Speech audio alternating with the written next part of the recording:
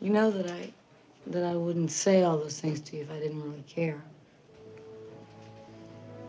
You do? Mm-hmm. I mean, what else are friends for? I'm sorry, that seat's taken. It is now, sweetheart. I'll buy you something to eat.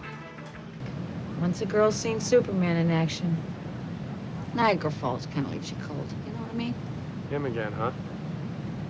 We interrupt this program for an urgent message from the President of the United States.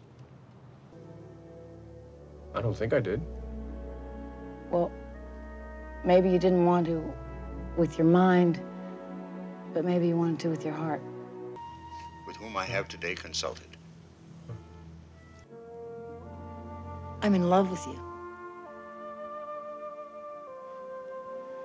We really better talk. I'm listening. And when you do... Come to me, Superman. If you dare, I defy you. For the first time in my life, everything's clear.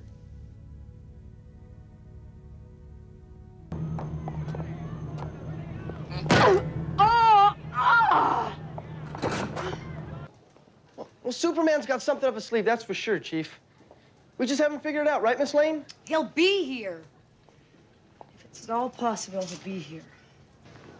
You should see the White House. They'll be cleaning for months. Lex Luthor. You promised me the son of Jor-El. You just hold on that little lady, and you'll be along. What an undemanding male this Superman must be. Yeah, and you could use the tuck here and there yourself, sister. Wait!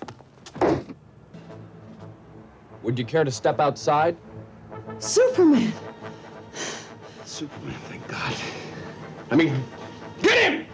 Superman's address.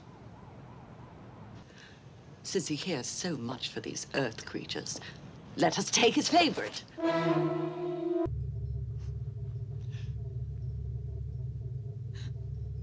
Hey, you know something? You're a real pain in the neck.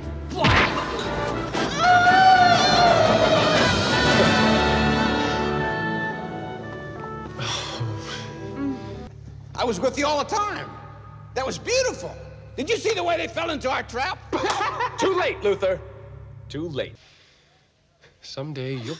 Clark, look, don't tell me that I'll meet somebody. You're kind of tough act to follow, you know?